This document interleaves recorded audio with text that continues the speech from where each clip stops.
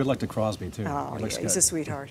Meteorologist Dave Aguilera is covering Colorado's weather. Dave, looks like people are seeing their parade being rained on today. Yeah, the last day of September, and we are getting it all over the state.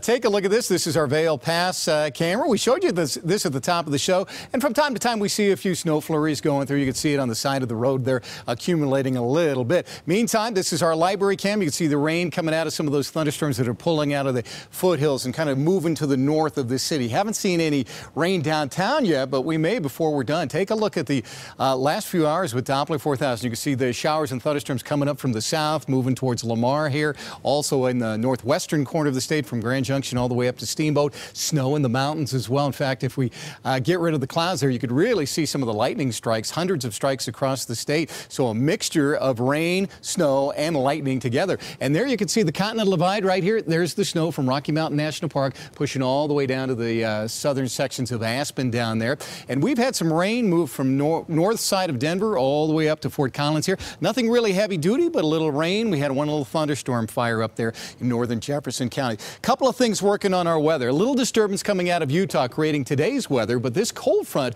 will be a major player coming tomorrow afternoon all the way into Monday. And in fact, already we have winter storm warnings in the pink and winter storm watches in the blue. We could see up to 8 to 18 inches of snow Sunday afternoon through Monday morning from the Elkhad and Flat Top Mountains all the way up to the Steamboat Mountains up here, and then 8 to 16 in Rocky Mountain National Park, northern Grand County out here, and parts of Summit County down into Aspen and Vail. Could wind up with 6 to 12 inches of snow. And again, that's tomorrow afternoon into Monday with that next wave that comes through. It's not the one that's coming through right now. 72 was our high at DIA, 73 downtown. Normal is 72, so this is right about where we should be. Out there right now, it's 70 degrees. We have a south-southwest wind at 11. When the wind's out of the west, it's really hard to squeeze a lot of moisture out of it. That's why we haven't seen any rain in town yet. Check out this shot from Ron Blakicki from Boulder, Crooked Creek Reservoir, south of Sylvan Lake. What a beauty there with the reflections off the water. You can't beat that. Very, very pretty pictures coming into the U Report here at Channel 4. Now, here's our futurecast for tonight. The rain out east will move on out. Overnight, we'll have another blast of moisture with some snow in the mountains, maybe an inch or two in some of the mountains of Summit County. And then that'll continue into the morning tomorrow. In the morning, we might be cloudy to start the day.